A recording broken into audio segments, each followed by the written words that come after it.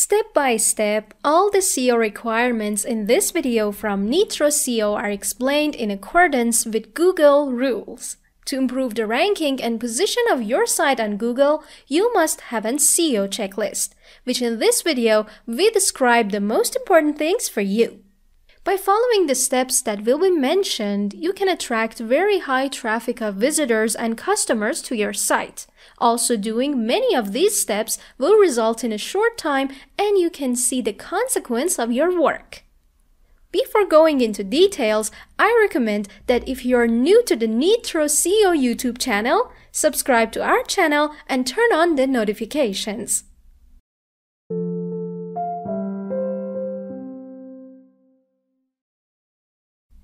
What does SEO site do? SEO Checklist in 2021.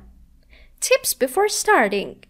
SEO is generally divided into two parts: internal SEO or on-page SEO and external SEO or off-page SEO. In this video, very important points about internal SEO are explained. Try to do all or most of the points said about internal SEO because it will have a big impact on your site. But if you cannot do all of them, do not worry. Keep in mind that SEO operations are not all at once, and you should constantly work on your SEO site and do the following points periodically. Requirements before starting to work. There are two essential tools for analyzing and tracking data that you must also use. Launch Google Tag Manager and Google Analytics. Google Analytics and Google Tag Manager are very professional and powerful tools for adding or managing and analyzing site statistics and traffic. And they are the best tools available on the web without the need to write additional code or make major changes to the site, and also offer you many possibilities. Google Analytics is also the most essential tool that you must have for your SEO. You can use this tool to view and analyze the natural traffic of your site through search engines, as well as more details about user exit rate from your site. You can see the details of the campaigns made and the user's behavior with the site. Launch the Google Search Console or Google Webmaster in the SEO checklist. Search Console is a free tool provided by Google itself. By using the Google Search Console tool, or formerly called Google Webmaster, you can interact directly with Google and view the data on how your site works. Do you use WordPress? Install the Yoast plugin. This plugin is one of the most necessary and useful plugins to improve the SEO of the site. On-page SEO site internal checklist. Conduct keyword research. Find the phrases that users search on Google and have a good SEO strategy for each of them. Choose a keyword for each page of your site. You do not need to start with the most competitive words. Start with the words that are less searched and less competitive.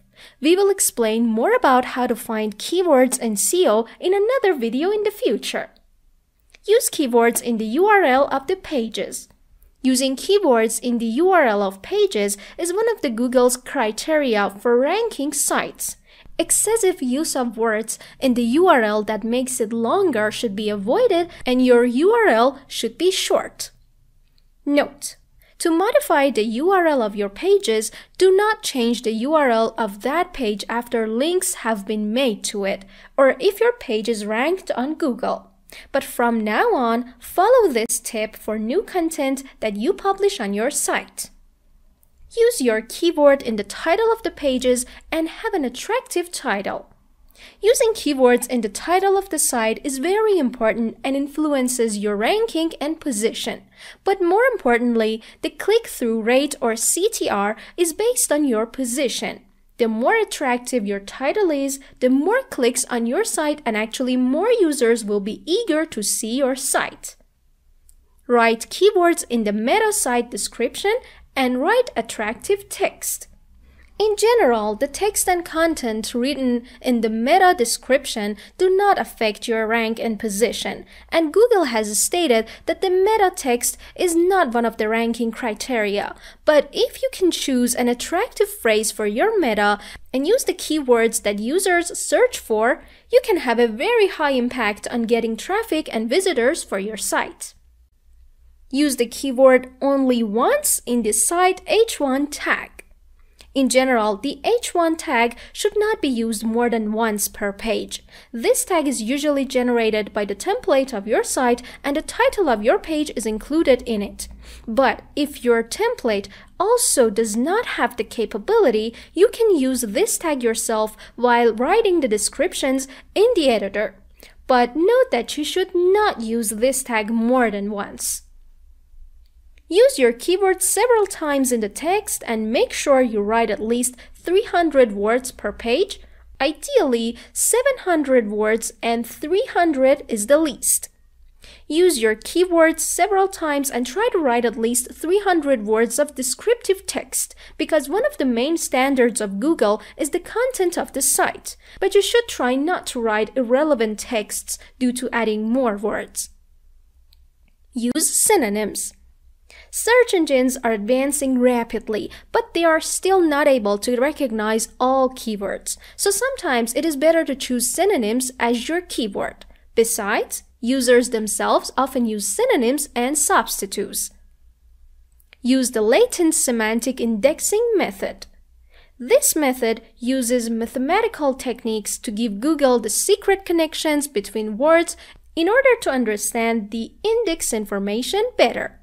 In short, this method helps Google to have a better comprehension of your text and content.